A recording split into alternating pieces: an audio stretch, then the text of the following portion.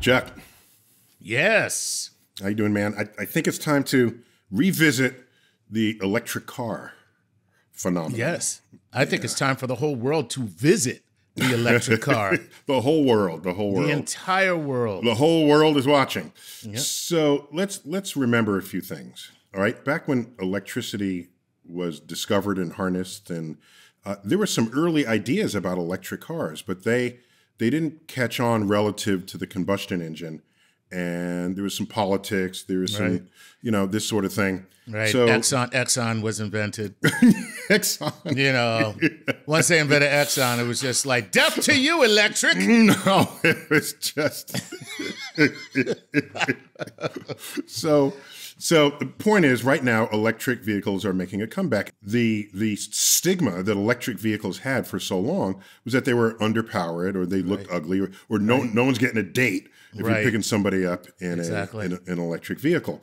And so that stereotype has been broken and busted open. And so now you have many manufacturers who are putting forth their sexy electric cars. Electric cars. And so there's still some challenges. For example, they still run on batteries. Right. Now, battery is like, okay, that was invented in the 19th century. The chemistry was a little different.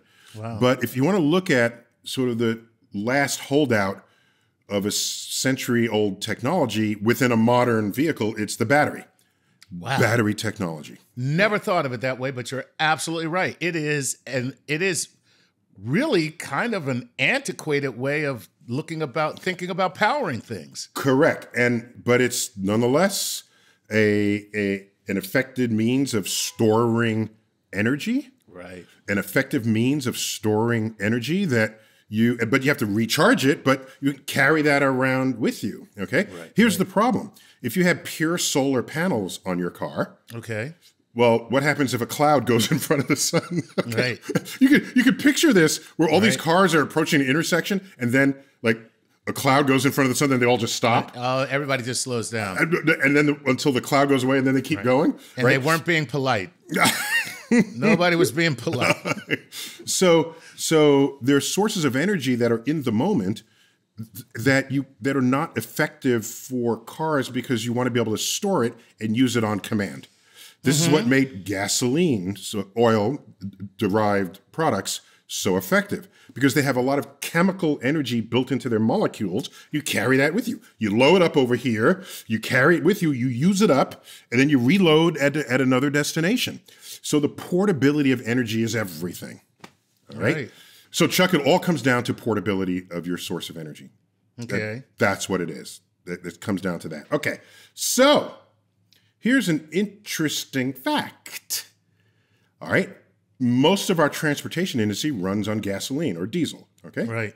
And so we all know where to get that. You get that at a gas station. And we all know where the oil comes from. It's from the Middle East or from an Alaska pipeline or from Venezuela, wherever. And wherever there's trouble in the world. If there's trouble in the world, we got some oil there. We got some oil there. You know what I mean? Anybody dropping bombs, got to be some oil there. So oil is geopolitically significant. Absolutely, yeah. Because not everybody in the world has their own oil well where they just draw their own energy from Earth's crust. Right. Okay? So somebody's going to have it, and they're going to have more of it than you do. And now you have to negotiate for it, buy it. And are they your friend, or are they your enemy, or are they your frenemy? All right? So all of this matters so that you can drive your car to work each morning. So the point is, the geopolitics of access to oil influences things like your price of gas at the pump. Right? And so that's weird when you think about it. So what happens when you use an electric car? And yes, you do have this 100-year-old technology, the battery, but it's all we have for now. And the batteries are getting better than they were, but they're still batteries. But fine. All right.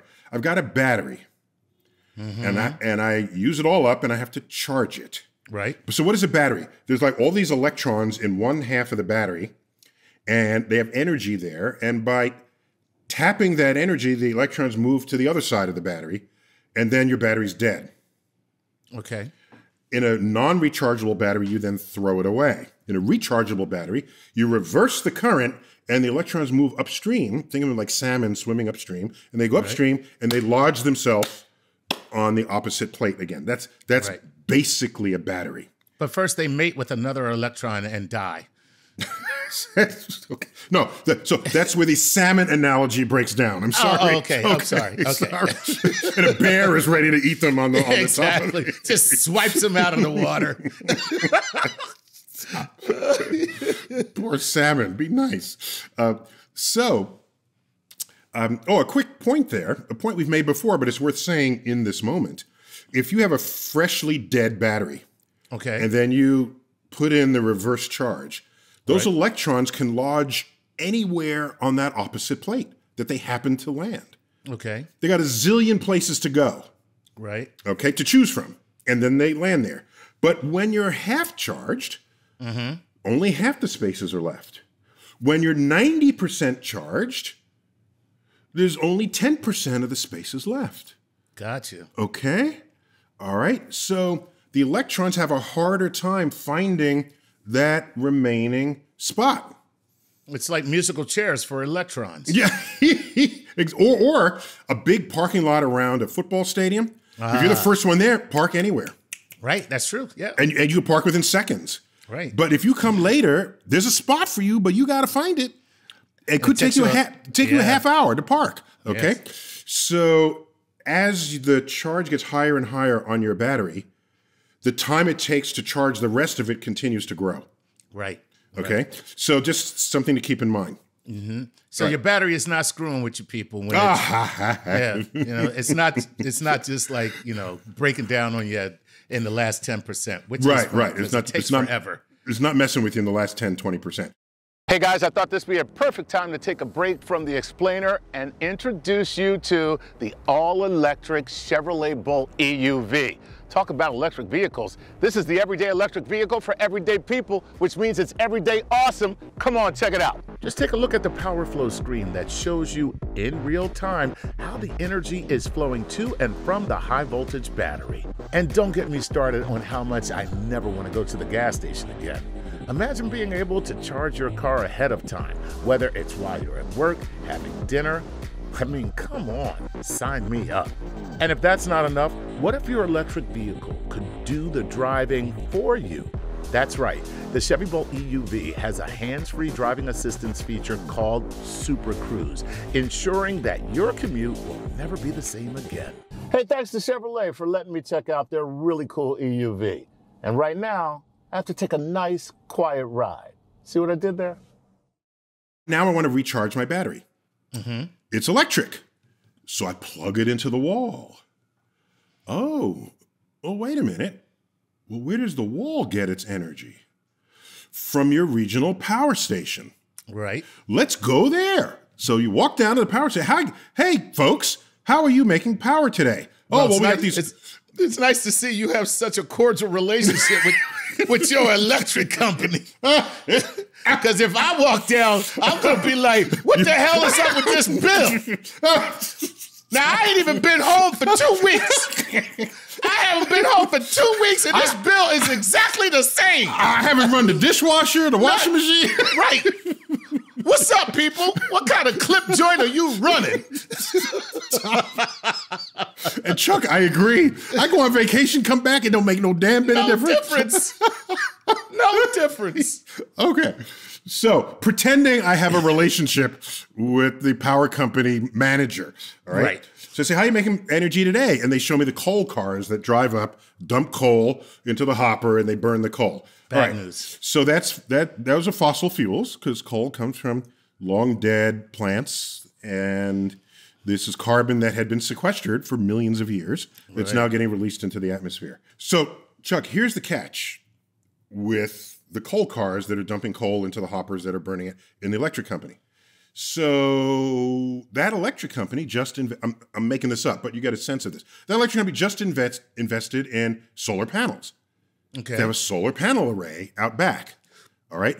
What else do they have? They're tapped into a hydroelectric plant. Nice. All right. It's up the road a bit. Okay. Cool. And what else might they have? Maybe a little offshore wind. Maybe there are some winds, okay? Some wind farms. So what's happening now is their energy profile that they generate can come from any combination of these sources.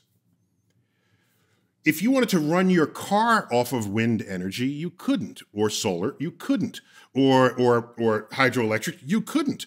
But the electric company can, and they can send it to your wall socket. Right. So the engine of your car doesn't have to be able to run off of 12 different ingredients. It doesn't your car doesn't have to be so designed as to be able to have solar panels and wind turbines. It doesn't have to have any of that. It just has to have a power plug. Right. It plugs into the wall. And then you can put pressure on the power companies to generate energies in whatever green way you dictate or want or desire. Excellent. And that way your car ends up being equipped to go forward in a green turning society. Sweet. Whereas your internal combustion engine car, even though they still far outnumber electric cars, and they're still in many ways cheaper to run and operate, the fact is, if you're going to be future-proofing your driving, you'd want to think about this as an option. Right, right. But the cool thing is that electric cars have kind of proven to be better in many respects. I mean, yeah. I mean, so I was just talking about the basic physics of it. But okay. Yeah, first of all, last I checked, there's 40,000 electric charging stations across the country, right? 40,000 of them. But in addition, if the whole car is electric and they're modern and new, they're of course on the internet. You can talk to it from the internet. Everything is connected. Everything. It's like if you reinvented the car today, it's how you would design a car. And that's how all the great car manufacturers are putting their cars on the road right now. They're electric cars. Yeah. So I look forward to what that future is. Plus, an electric car, in principle, can talk to another electric car. Absolutely. Just think about that. So That's you say, great. excuse me, I want to change lanes now. Could you give me a little space? And the cars to my right separate. And unless it's from Boston. No. If it's from Boston, it'd be like, screw you. I'm in a wicked hurry. Stop. Electric cars with regional accents. With regional accents. They don't. On I-95, it's like, hey, I'm driving over here. Screw you. I'm in a wicked hurry. You and your car. Boston meets Brooklyn on Interstate 95. So electric cars is the future. It really is. And by the way, the chemicals that manufacture an electric car, those are not all green. You still got to make the car. But these are first steps. And I applaud them all because it means society is responding to the cry of danger that scientists have put forth for decades now regarding our role in the warming of this planet. Literally decades. Decades, and the catastrophic consequences that would unfold as a result. At one last point before we land this plane or park this car. Right. Electric cars have many fewer moving parts. Right. And every time you have two parts moving against one another, against each other, there's wear and tear, and they create friction. And friction is the great black hole of power, of the energy that you put into your car. Oh, okay. I never thought of it that way. But you're right. If you got to get the energies from somewhere, that heat has to come from somewhere. Why do you think your engine gets hot? Right. You say, because it's working. No, it's because there's energy you wanted to use to go forward that it couldn't use that way. So it's heating up the engine. It's heating up the engine. Wow, it's an inefficient delivery of power. Correct. Correct. It says however efficient it is, it's less efficient than an electric car, which has many fewer moving parts. Right. And so it doesn't get as hot. Things can get hot, but not from the friction of parts. And also, of course, with fewer moving parts, there's fewer stuff to break. Right. I mean, think about how many moving parts are in an internal combustion engine car. Oh my gosh.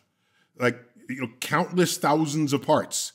And so with an electric car, fewer parts, fewer maintenance, lower maintenance bills, or fewer maintenance bills, less frequent. And so it's got a lot going for it, electric cars. Now let's talk about the flux capacitor. Nope, that has to be a whole other show. Oh. Because I'm working on one myself, and you'll have to wait for that. All right, there you go, Chuck. Right. That's cool, man. Everything you ever never needed to know, almost everything about electric cars. I can't wait to get one. All right, this has been StarTalk Explainer, all about electric vehicles, or some about electric vehicles. Keep looking up.